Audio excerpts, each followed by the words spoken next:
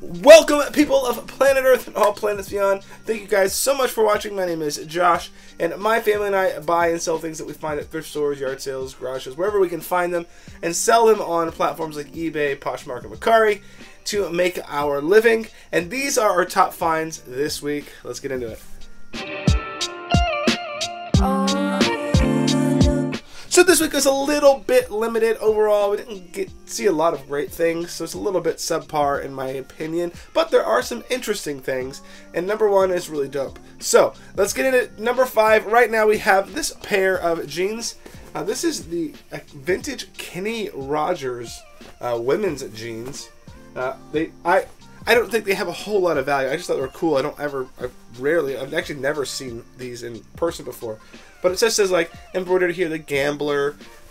It's got a little bit of a lower rise than you would expect from a jean that's vintage. It does appear that it's probably been hemmed, but I think I can even release the hem, but we'll see. They are pretty cool. They've got old Scoville zipper on here. Kenny Rogers on the button. Kenny Rogers by Carmen. So Carmen was the company that made these jeans. So interesting pair of jeans here. There's a bunch of them listed on eBay for all kinds of ridiculous prices. I doubt I'll get a whole lot for this, but I believe we only paid like $1.50 on like a sale day. So cool jean to have, just even if it's just for the history. Next up we have a pair of shoes, and these Doc Martens are number 4. Right here they are a smaller size Doc Marten, but they are the low cut boot leather, so high quality. They may even be vintage, I'm not sure. Size 5, so obviously a bit smaller, but well made, great condition. Lots of life left in these guys.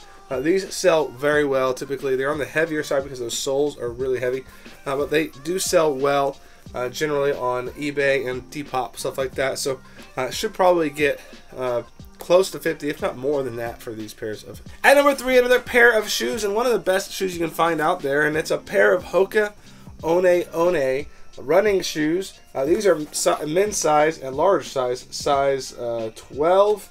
That says 2E, 0.2E. Anyway, they're big, they're large, probably wide, because they do seem very, very wide. They're in great condition. Just a little bit of cracking on the side right here. But that's not. This is pretty much just superficial. Otherwise, tons of life in the tread. These guys could potentially go from like 75 and up. These are very, very valuable and always a good buy if you find them in good condition at the thrift. You always want to double check that they're still, the soles aren't super worn out. But if you find these in most decent conditions, will sell well. Now at number 2, we have this tee right here.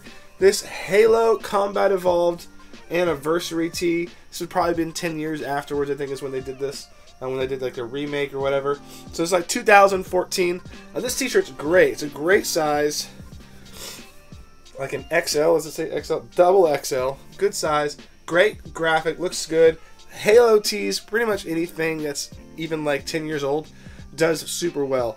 Even if it doesn't sell for a lot, it sells fast. So I could see $50 from this thing, maybe less. I might, just depends. But the Master Chief right there, big on the logo or on the design, super good. Definitely a cool tee. Definitely something that's going to sell well. And just a dope tee all around. Now before we get to number 1, just want to remind you that we have a live stream on Mondays at 7 p.m. where we open up mystery bags of potentially dope vintage t-shirts. We're obviously not going to have one on 4th of July tomorrow, so check back next week. We should have a bunch of bags to open up. We have found some bangers in the past. We've been finding some good stuff recently, and I'm going to have lots of bags to open up. So 7 p.m. on Mondays, come hang out with us, ask us questions. A lot of cool people there, so hopefully you'll be there and you'll enjoy it. Now at number 1, it's actually 3 items. It's all 3 of these hats right here. We have a Detroit Tigers hat, we have a Detroit Red Wings, and we have a St. Louis Cardinals. And what's so special about these hats? Well, they are all vintage sports specialties. You can actually see here on the side of the Red Wings hat, you have the Sports Specialties logo. And Sports Specialties was a really popular hat company, made super high quality stuff in the 90s. Basically, they were like the official, so like when draft picks got their hats, they got, a Sports Specialties hat, or if they moved to a different team, they got a Sports Specialties hat. So Sports Specialties has been blowing up as of late. Some of them selling for hundreds, $300, $400, $500, even I think I even saw some that go for $1,000. So crazy prices. These aren't probably any of the ones that go for a lot of money. This one I've seen go for like between 35 and 65. There are a lot that are listed much higher. But these other ones, I'm not entirely sure. This St. Louis hat's in really good condition, so maybe a little bit higher on that. But great hats right here. It's hard to find these sports specialties hats. Oftentimes the best ones are the ones with the scripts on them, so always be paying attention for that. They will say sports specialties either on the inside or somewhere on the tag. So these were number one this week. Really good find. I found them all at the same place. It actually took me like 3 days. They sort of kind of came out progressively over the course of like 3 days, and I found all 3 of them. Super dope hats, probably, you know, 35 plus for each, maybe more than that, but I paid $1 for them each, so really good ROI. Dope hats, especially if you're one of the fans of these teams. Alright, so that was the top 10. Thank you guys so much for watching. Please remember to like, comment, subscribe. Enjoy your holiday weekend celebrating our independence, and we'll see you guys on the next one. Peace.